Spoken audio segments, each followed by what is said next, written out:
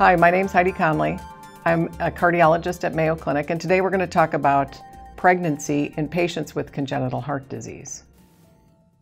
In the United States, congenital heart disease is the most common form of structural heart disease affecting women of childbearing age. Most women with congenital heart disease will consider becoming pregnant, and the presence of congenital heart disease does increase the risk to both mother and baby.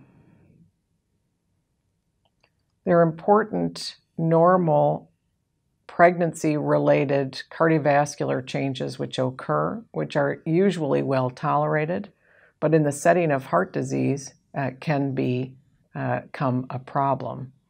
There's an increase in the blood volume and heart rate that occurs during pregnancy. There's also an increase in the cardiac demands of pregnancy. And as mentioned, usually these are well tolerated, but previously undetected congenital heart disease might come to light during pregnancy, or patients without prior symptoms might get into trouble around the time of pregnancy due to these changes.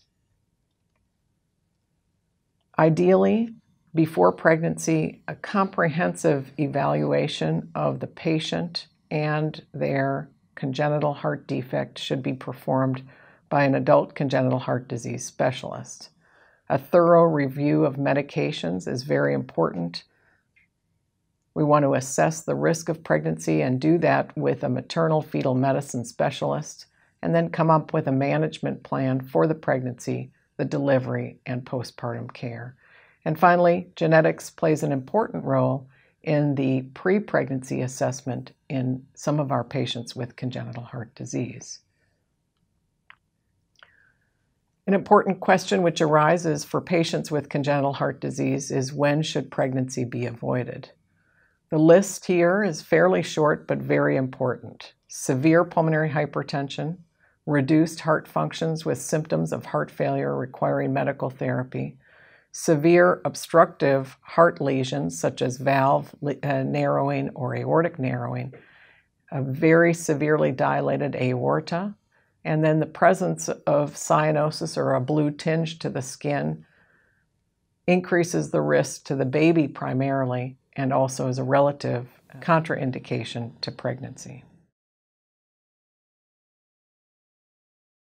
The care of patients with congenital heart disease can be very complicated and does really require a comprehensive care team approach. So during pregnancy, a comprehensive care team is involved in the care of the patient with congenital heart disease. This team is based on a close working relationship between the adult congenital heart disease specialist, maternal and fetal medicine specialists. It often involves repeat cardiac imaging during pregnancy and adjustment of medical therapy. Close observation for heart rhythm problems or other problems during pregnancy is also very important, and genetic assessment and counseling may be required during pregnancy. Occasionally, cardiac intervention may be needed during pregnancy, and having a multidisciplinary care team approach to the patient is incredibly important.